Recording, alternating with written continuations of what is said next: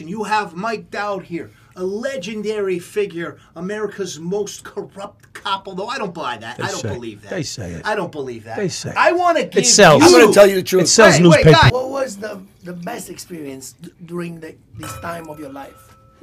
No one's ever asked me. Doing cocaine? No one's ever asked me that question. Doing cocaine. Actually, that was the beginning of the listen, for real, that was the beginning of my downfall, right? Okay, so let's make that clear. But because there's we're having fun, we're laughing, and but we're not. I don't want to glorify. Look in the eyes, Bello, when you. Yeah, that's right. Look. There's nothing. Yeah, the eyes never lie, Chico. Look in the eyes. There's nothing to glorify. There's nothing to, Everybody in the there's eyes. nothing to Realize how glorify. bright it is in There's here. nothing to glorify about the times. But I'd say one of the best times that I had was in the movie. They mentioned it in the 7.5 documentary where we talked about we hit a house. We didn't hit the house. Someone did a burglary. Unlike Sunny Beach's situation, this thing was loaded with cash. So, listen.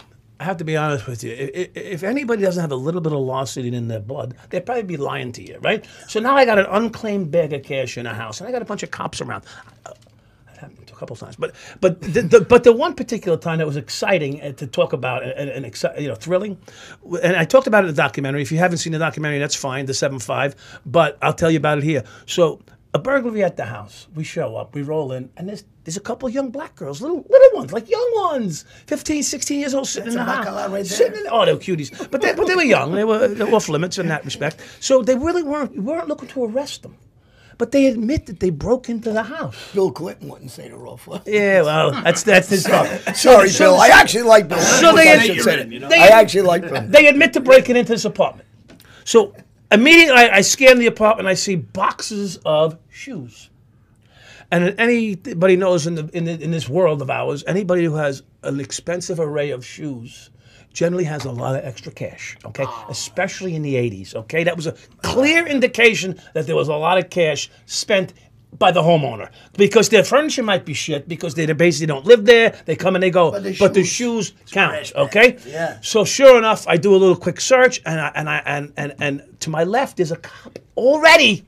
Danny, you know who you are. He's in the Powell. He's detective everything. He's in the closet. He opens up and there's his bag full of cash. And I look at him. I go, Danny, what are you gonna do?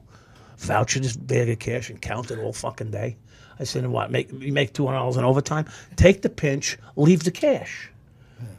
And the homeowner's in jail. The homeowner got arrested last night. So these girls are told by the homeowner, go to my apartment, hang out. Basically, they're telling them to watch the place, but they don't know that they're there to watch the place. So they break in. Now they've admitted they broke in.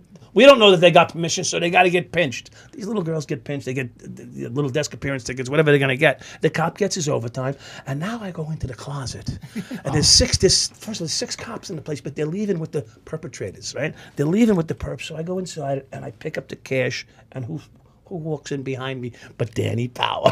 He looks at me, I go, what are you, I go, that's dirty, yeah, it's no good. I'm throwing the money, that's bad. Bad cash. I put it back in the bag, I close the bag up. Yeah, it's definitely cash in there. I know this story. Yeah, we gotta leave it there. So he goes, okay, and he's looking at me, and he's like, he's afraid to leave, I think. But he turns around and leaves. So now I stuff about $4 or $5 grand. I had to get something, because I'm not leaving with nothing. So I stuff, right? I'm stuffing, and I go, okay, I go walking out to the patrol car, and I can't fucking rest. You got to go back and get it. I can't rest.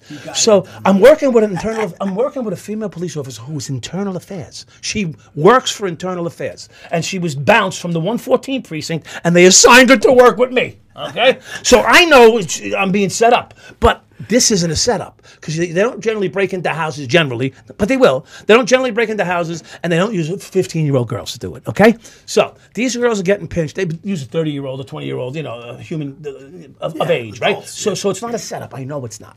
So and plus they got arrested last night. So many things fell in place that it wasn't a setup. So now I got to get this bag of cash. How do I get it? I call up my boys, guys. There's a bag of cash, 498, Hegeman, second floor apartment, make a left and a right, and I ain't got a car. What do you mean you ain't got a car? You live on Long Island. You gotta have a car. It's in the shop. This is Chicky. It's in the shop. Chicky, it's in the shop. Go rent the fucking car, Chickie. Go buy a car. Go lease a car. Go get a car, Chickie. I got a bag of cash in an apartment building in East New York. It's got my name on it. I can't work out with it. I got a internal affairs sitting next to me. What am I going to do? If I walk out with it, I got to voucher it. I ain't vouchering this cash. So all of a sudden, we're circling the block about an hour. Circling the block. Like this way, that way, this. But I keep passing that house. Every 3 minutes, I'm passing the house. Make sure no one's walking out with nothing. Chickie shows up with Brian. Spencer. Spencer's already out 3/4 disability pension that I got him, right? So he's retired and Chickie's been suspended. Whatever, he's fired. Anyway, so these guys are fired and 3/4, and they got this. They're dressed like us, jackets, the badge hanging out, and they walk in the place, and I see them go in, but I don't say nothing. I keep driving. They don't, she doesn't know them because she never met them. She just got transferred from the 114. Otherwise, these guys were famous like me. They would have been recognized immediately. So I circle the block, come back. All of a sudden, they're getting in the car, and they're pulling away. So I pull up behind them. I go, "Oh, geez, you won't believe this." I tell the female cop, I said, "A couple of friends of mine used to work on a job here." I said, "I'll be right back." I go, "How do we do?" He goes, "We got a bag full of cash. We're going to Atlantic City, motherfucker." I said, "All right." I turn around. Now, back then, this is funny. Before they had car phones, we had car phones. We would drive up to the, you ever see a patrol car? They drive up on the sidewalk to the payphone. Yeah, yeah. And you reach out, and that was his car phone, right? Yeah. And you got a free phone call. Call the precinct, tell the desk, Lieutenant Thorstino, "Lieutenant, listen, my wife called up. She's sick. I got to get home with the kids." "No problem. Bingo, you got lost time." So it's 1 o'clock in the afternoon. I'm taking lost time. I go back to the precinct. I get undressed. The girl's like, "What's?" I said, "Tour's over. I got to go. My wife needs help." I get in the car. I drive over to the other side of Brooklyn, Sheepshead Bay, where Brian lives. Get in the car. We order a limousine. We head to Atlantic City in a limousine, counting the cash and buying all new thuds. And I can't believe you can say that. You can say that just like that? yeah. And now he can. He did 15 years in jail. I did fucking, I got faced life in prison for this. Are you kidding me? I want a bag of cash. We fucking did this. But listen, it was only about $45,000. It wasn't that. It was only $45,000. Yeah, it was fun. It was. Listen, back then, in the '80s, $45,000. Like 200. It's like 200 today, exactly. Yeah, so it was a nice little score, to say the least. So that was fun. It was exciting. Thank you for watching the Hannibal TV. Please help me out and like this video, then click the subscribe and get notifications buttons so you don't miss any of my latest shoot interviews, match videos, or news updates.